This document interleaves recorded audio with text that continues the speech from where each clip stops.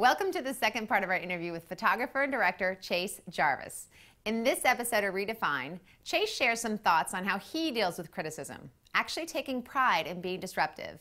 And, while on the topic of criticism, some thoughts on dealing with the voices in your own head.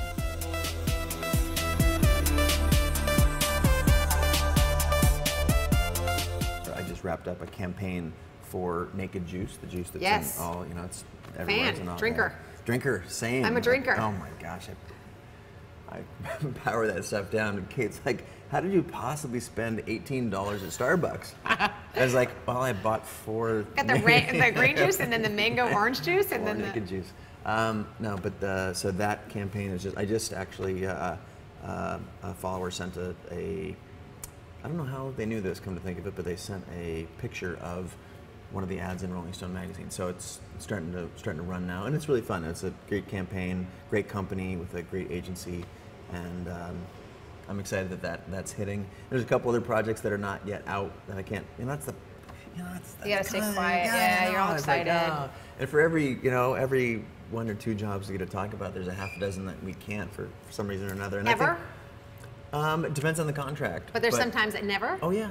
Oh, I know. That's not that game that you can have the best year of your life but never be able to remember it. Yeah, you can't That's remember what you do, it. for real. Over and over, and I think, frankly, a lot of that is getting reinvented, and a lot of it is getting discussed behind closed doors. Like, wait a minute, are we missing an opportunity? Yes, they are. And they are. It was huge. Like, would you guys love to know what was going on before the rest of the world knew what was going on? And the answer is yes. Tell me, well, 2 things. One, most people know you as, smart and creative and high energy and now, be careful with the hip with adjectives. great hair. Great hair. Yeah. Hot wife. That's true. She's over there. No, she left. We'll send it to her. Yeah. Thank you for saying that. There's $5 coming your way. My question's going to be, what most people don't know is that you're actually a ridiculously nice human. Thank you. Like, truly. And I had great parents. You have great parents, but you really, you just are. Thank you. And from that place, sitting from that place, how does it feel to say, look, I'm doing great works, I'm putting out lots of information for free to a lot of people. I am enabling change in people's lives daily. I'm helping up and coming artists and bands and writers, get their name out. And you also have to take the flip side of that, which means you're a big name, you're well known, and you get people making snarky comments here and there. How does that feel, and what do you do with it? Well, that's a 22-part question that you just asked. So I'm 22? Yeah, 22. No, I think, well, first of all, I am incredibly grateful and humbled and excited for anyone who pays attention to what it is that I'm doing, whether they like it or are critical. I think that's one of the things that's really cool about the new era of creativity, about the new era of all of us being able to be both creators and distributors of the works that we produce. So I welcome any of that stuff, and I'm super grateful. And I think it's very fair to take pride in being disruptive. I mean, that's one of the things that I have gravitated towards ever since I was a little ornery punk.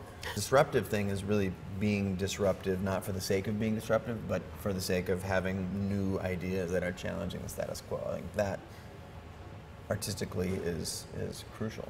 So when you got the no, you said you examined your psyche. Yeah, I examined my psyche and was like, what messaging am I telling myself? Yeah. And it was just like, what messaging did I tell myself? And it was never a defeatist one.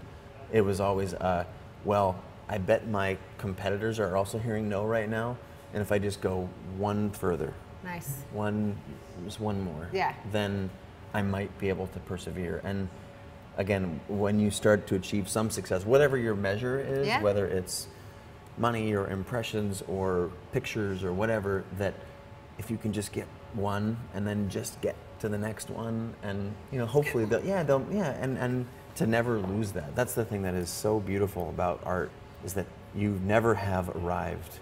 Even your Andy Warhol, you're making works that they didn't become famous until long after you were dead. Yeah, unfortunately. And to me, that's beautiful and humbling, and it's neat. I don't know. Yeah, Yeah, no, and I love what you talked about, the message in your head and thinking about that, because I can just boil it down to one of the things I've thought about is as a mother, when I hear thoughts come in that aren't that way, I think would I ever say that to my kids? Would I ever look at my 6-year-old daughter and say, you're just not good enough to make it? Wow. Never. Never. Never. So why would I say it to myself? It's an amazing, that's an amazing pattern. Can I swipe that? Take it, it's yours. Tamara would never say that to her kids. I won't say this to me, but we will. We'll treat ourselves like that, and yet, you know, we couldn't. You know, you wouldn't say it to your best friend. You wouldn't say it to your wife. If you can wake up every morning and look at yourself in the mirror and saying, "I'm doing good work, or my best work, or the work that I need to get out of my body right now," that's cause enough to keep doing what it is that you're doing. And if you try and please everybody, what do you end up doing? You end up pleasing nobody, especially not yourself. Right. So critics are part of, as a creative, I mentioned earlier, hearing no a lot, or like all of those things are valuable and necessary in creating the kind of life and the kind of pictures that you want, because not everybody's going to see the world the same way I do. Right. But ironically, that's what you're getting paid for, because I don't need to get hired by 500,000 people a year, 5 million people a year. I need to get hired by 10 or 20, and then I've had a great year. What's your favorite product right now? Your favorite thing to play with as it relates to your profession? Wow. Right now, it's very, very physical. Okay. Like it's physical things, physical goods, film.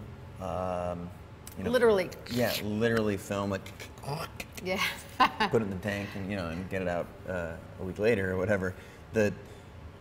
I very much like what Polaroid has always stood for, and I have a relationship with them. You know, I think everybody at home should know that. Or if they don't, they do now. Anything that has a physical representation, because there's. No, I agree. Like the immediate. There's so much. There's so much. So many benefits to the digital world that we live in. Yes. That what I like is sharing things. So we can tweet it out or Facebook it or Google Plus it, but also like I love an amazing Polaroid. Polaroid, when the digital revolution happened, didn't act swiftly enough, and they found themselves in bankruptcy, and a new owners group bought them out of bankruptcy, and the new owners group, they actually know what they're doing, and they have a vision for the brand to get it back to it never. In my opinion, it was never really tarnished. It was just a brand that kind of fell into disrepair. Right. And the new owner group is interested. Which, in their defense, it's hard to keep up. Yeah. And I think the vision that I'm trying to impart to the brand, and that I know this new owner group, it's been a couple of years now, 2 years now, but that they want it to very much be what it has always been, which is kind of a brand for the people, without being too, without being too weird or trying to make some statement. It's like, I think that is something that is pretty cool, and they have a foot in that nostalgia, actual print physicality. Polaroids. Right. And I think you'll continue to see that they'll be able to do a lot of stuff in the digital realm going forward. Right. And it's fun to be able to participate in both. Thank you. You're awesome. Oh my gosh! No, you're awesome. No, honestly, I'm grateful to have been on your show. Thank you. Kudos to you for all of the amazing success. And listen to what she says. She's smart. What he said. I don't know what she said. Thanks, Chase. Check us out next time when we catch up with celebrated wedding photographer Jasmine Starr. And in the meantime, here's a fun little look at one of our most useful toys.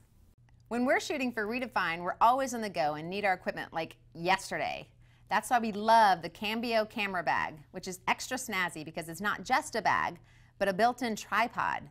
Whenever we sit down with guests, we grab the gear we need out of it, lock the wheels, pull up the handle, mount the camera, and we're all set to start filming. And there's tons of pockets and compartments to keep everything from exploding when we're running between locations. And even better, when we're all done shooting, we just close it all up and roll it straight on the plane as a carry-on too. You can get your own Cambio camera bag at Adorama.com.